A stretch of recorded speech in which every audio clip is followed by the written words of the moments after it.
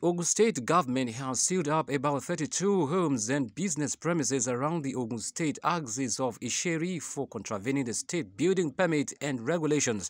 The State Commissioner for Physical Planning and Urban Development, Tunji Odunlami, said this is in effect to enforce the extant laws of the state and to ensure sanity in the building sector of the state economy.